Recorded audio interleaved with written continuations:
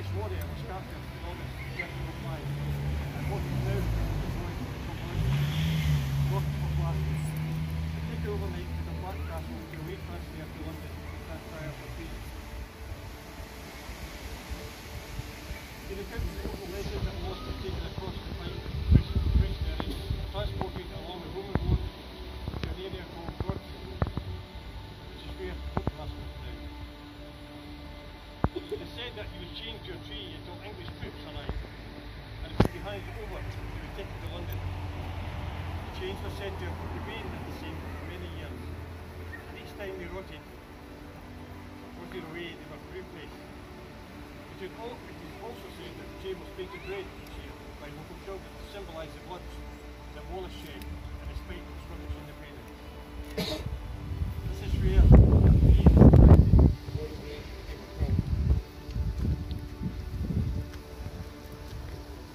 Cat and Sean brought the location of the fallen oak to our attention, and our then convener Duncan Fenton put his full weight behind the idea of preserving and saving it for the nation. Vital in that process would have been the support of historic Scotland, who also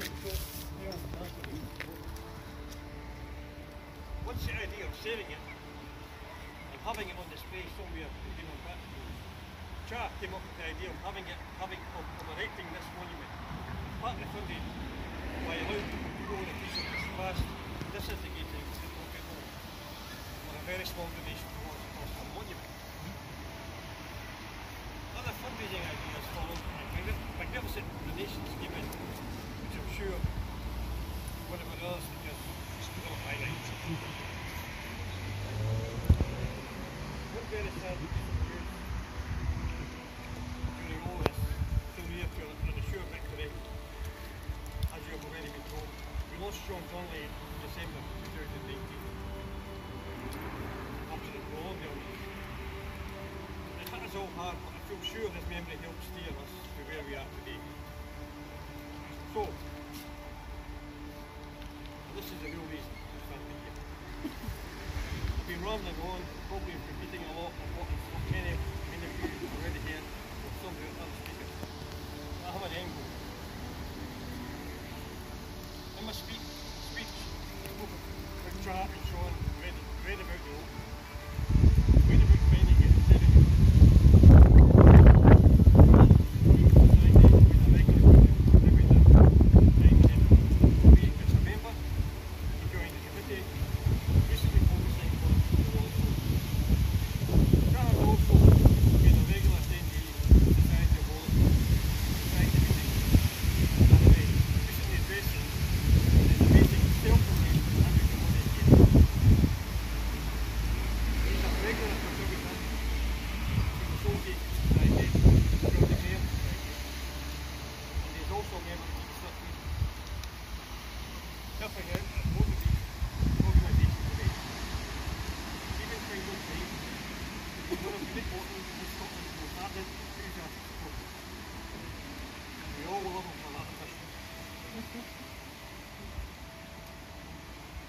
When it comes to the Wallace Oak, there is no doubt he hasn't achieved this on his own. These are both of help, Sean, Neil McHale, Stuart Duncan and recently Stephen Hughes.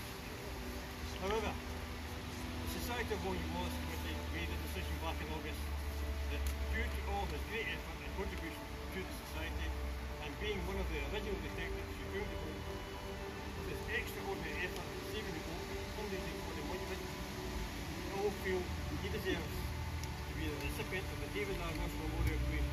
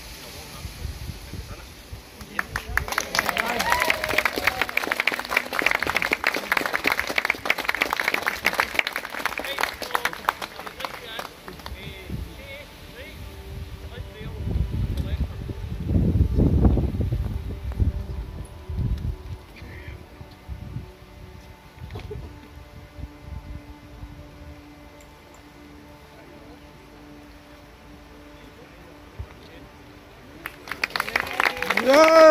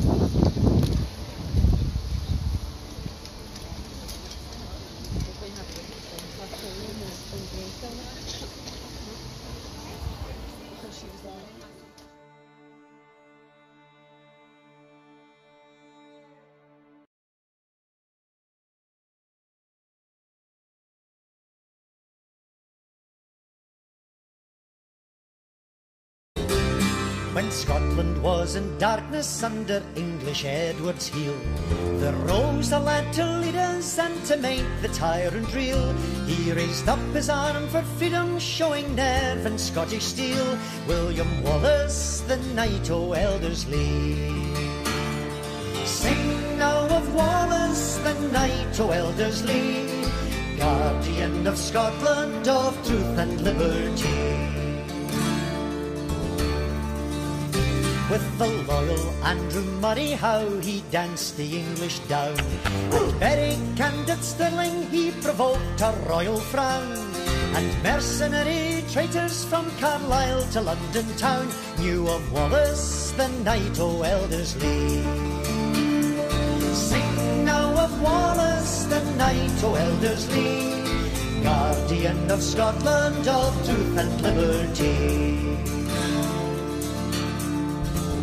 But the skies grew black at Falkirk as the English arrows sped, and many a mother's son did lie among the bloody dead, and Menteith took Judas money that was placed upon the head of Wallace, the Knight o' Elderslie.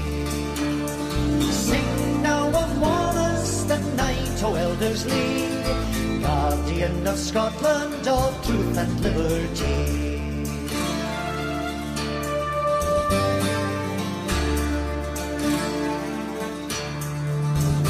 Then the noblest heart of Scotland was revealed for all to see, when they hacked him into pieces underneath the gallows tree. But the butchery and slaughter cannot scar the memory of Wallace, the Knight o' Elderslie.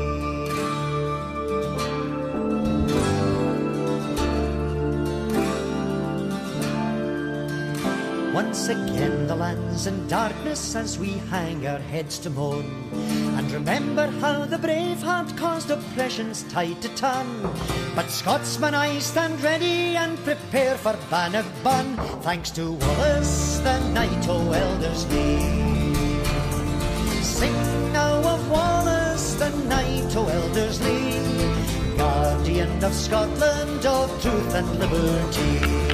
William Wallace, the knight o' Elderslie, guardian of Scotland,